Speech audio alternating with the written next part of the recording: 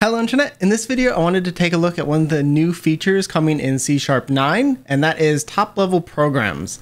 So this is a useful feature, especially if you use C# for scripting.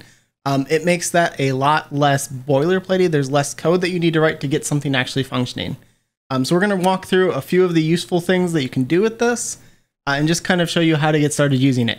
It's pretty straightforward, but it's kind of nice to see it working and see some of the things that work, because there's a few tricks with this that are not clear if you're just looking at this. There's some magic going on behind the scenes. So to do this, we just need a .NET new console project, and I'm already in this top level directory, so it will just create it here. But what we want to do is actually get some help here, because this is a .NET or this is a C#9 feature, which means we need a framework that is targeting C#9. My default is .NET 5.0. I believe this is still in beta at this time. So you probably don't have this unless you're running a .NET beta. But make sure that whatever .NET version you have here targets C#9. Otherwise, you're not going to be able to see this. So we want to just use this and plug this into the -f thing. So -f, and it's .NET 5.0.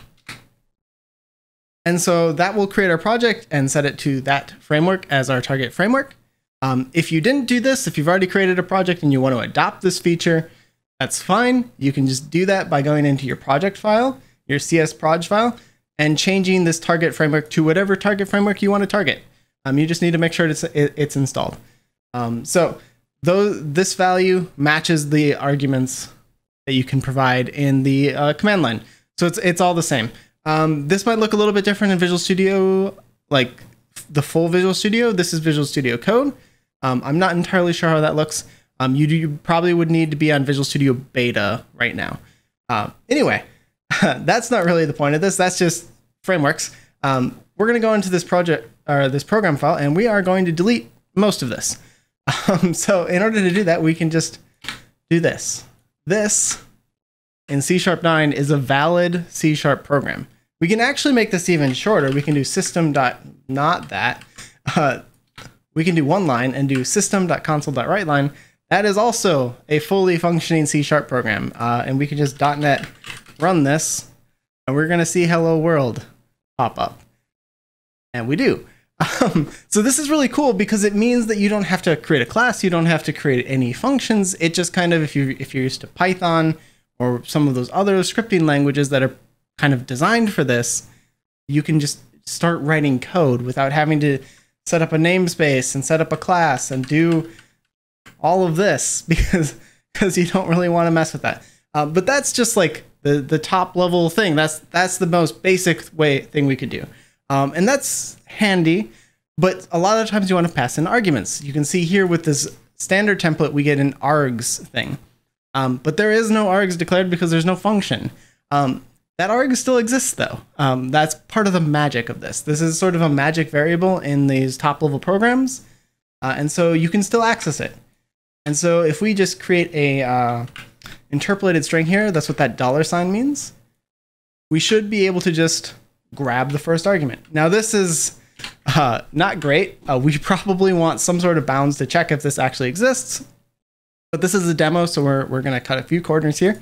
But this allows us to provide something. So to provide something with .NET Run, you just do a double dash and then the arguments you want to provide.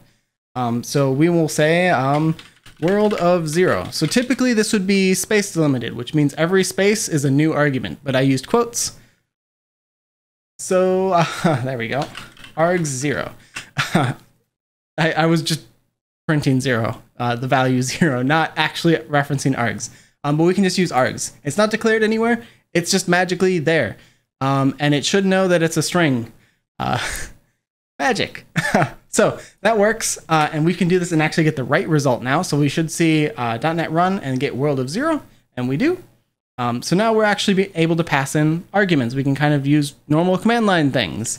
But there's another thing that we're missing. If you want to do async things, and a lot of the patterns in C# are kind of moving towards async for file operations and things like that. Or if you want to make a web request, you would use an async thing.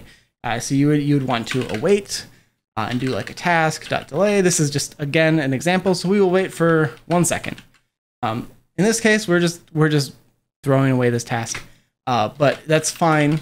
What we want to do is just wait that time and then say completed. And so this is just going to send us a message after a second that says, hey, we're done with this. This worked. And we can just await this. This will automatically be compiled. And that original class template that you saw is actually what is being generated behind the scenes. So there's actually a class behind the scenes that C# compiler generates for you that has all of the normal main method and the program class and things like that. All of that's generated for you. You just don't see it. And so this is all hidden, I guess. And so anyway, there we go. In order to make this work, we need to just import things. You can just import anything you want. Just add another using. It's just like normal C#. There's just no function or class. But we should be able to run this now. And so we should see hello world of 0 and then a little pause and then completed. That's a little bit short. It's only 1 second. So let's extend that to 5. That'll kind of be a little bit nicer of an example. They'll say hello world of 0 again and then wait 5 seconds this time and then say completed. There we go. Nice. And so that is like the nice 3 things you can do with this. The first one is just you can just do this in general. You can use top level programs to create these nice scripted things. And so you get less code and less boilerplate. Like the only real thing that we're actually adding here is like the using statements, but even that is part of this. It's describing what this is doing.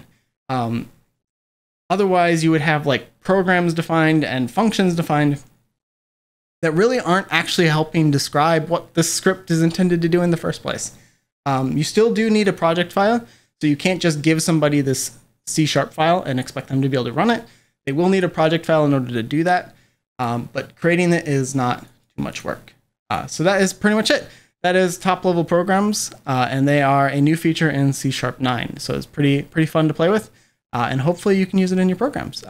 If there's other things you want me to see, take a look at, let me know, and I will do my best.